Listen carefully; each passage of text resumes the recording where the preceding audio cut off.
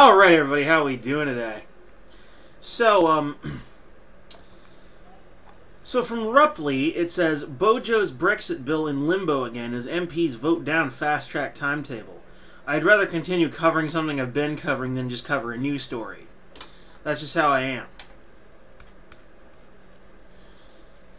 And I'm going to give you the Brexit coverage because I care about Britain. And I care about what happens to the EU because it's a globalist organization. I do not like globalism, and I will criticize it to the last. But minutes after approving Boris Johnson's Brexit withdrawal agreement, UK lawmakers have rejected the PM's programme motion in a blow to his plans to fast-track the bill through all stages of the House of Commons by Thursday.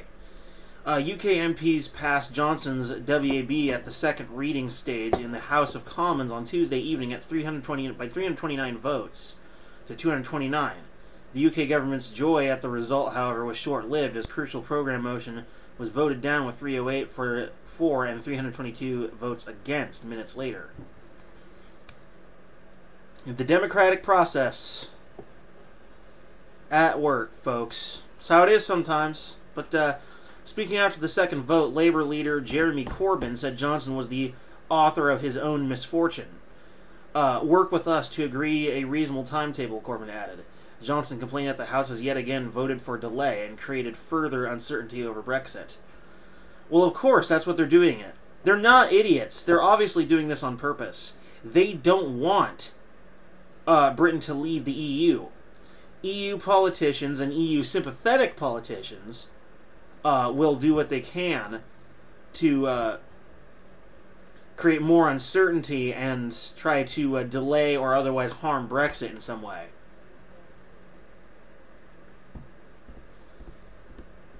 And if they push, and when push comes to shove, Boris Johnson may decide to push a no-deal Brexit. He may force it through if he has to. That's the position they're putting him in. They think they can just discredit and make it unappealing. But trust me, this guy Boris Johnson seems amazingly stubborn. I really don't think they're going to have an easy fight with him. I really don't. He's pretty damn stubborn. He was pushing that October 31st date pretty hard. And he probably still is. He said he will speak to EU member states about their intentions, and until then he will pause the legislation. Excuse me. The PM confirmed that his policy remains that the UK should leave the EU on October 31st. He thanked members across the House for the hard-won agreement. Johnson has framed the day's events as a victory, as this marks the first time any Brexit bill has been backed by a majority in the Commons. While on the other hand, the opposition sees their rejection of his fast-track timetable as a major defeat. The PM Parliament earlier warned lawmakers that the WAB will have to be pulled if the programme timetable motion is voted down, and he'll have to go forward to a general election. Yet Johnson made no mention of an election in his comments after the vote.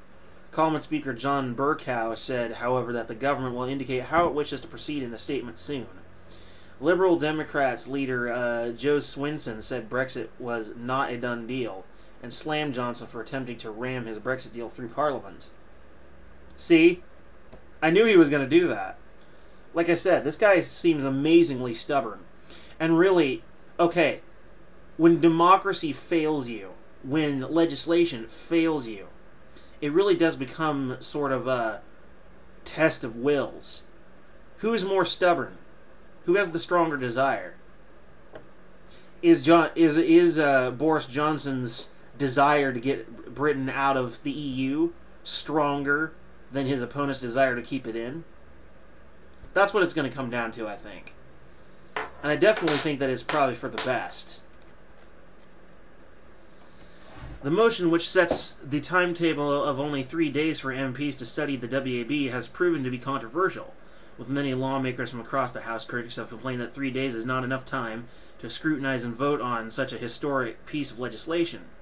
As it stands, the timetable for the Brexit process includes a debate on amendments to the bill, such as a customs union, and a second referendum on Tuesday night, and continuing until Thursday, culminating in votes at the third reading stage. The UK government is desperate to advance the bill through the House of Commons and the Lords in time for the October 31st deadline, when the UK is scheduled to leave the European Union. I'm adding that in because that's what I call them now.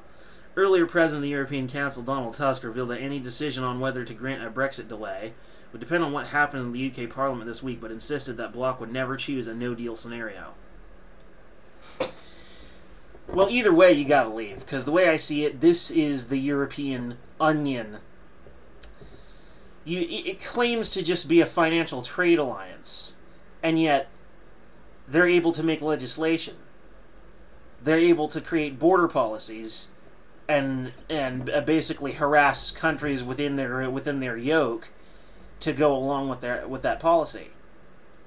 That to me sounds like a lot more than just some simple trade alliance.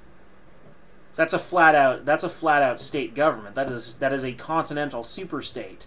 That is not a trade alliance. If it was a real trade alliance, then they wouldn't have any say in what other countries within that alliance did with their borders, or what they did with certain pieces of legislation.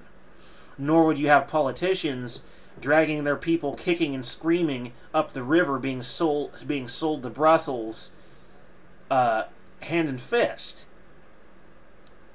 Their future being sold to the agenda of Brussels, which is the head of the European Union. The European Parliament is there. They have a parliament. That is not a trade alliance.